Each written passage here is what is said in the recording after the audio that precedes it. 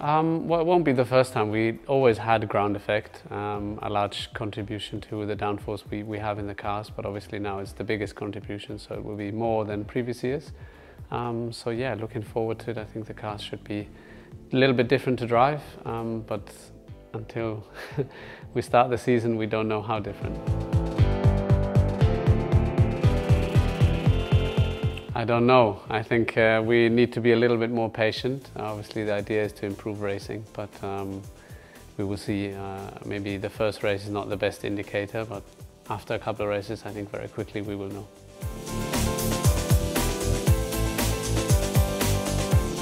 Well, we started, I think, as one of the first teams to prepare for this season, so hopefully we start off well, and then you know, it will very much depend on how strong the car will be at the beginning of the year, where we are relative to others, and how spread out or not the field will be. So all these answers I think we'll get very shortly.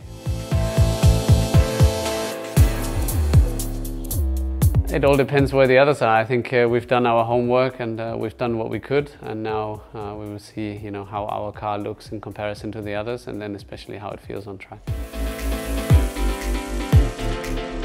Well, last year we had a disappointing year, so obviously we expect a big step up. You know, you don't know what to expect from all the new regulations, the new cars, etc. But I think we're really aiming to make a big improvement and to fight for front position.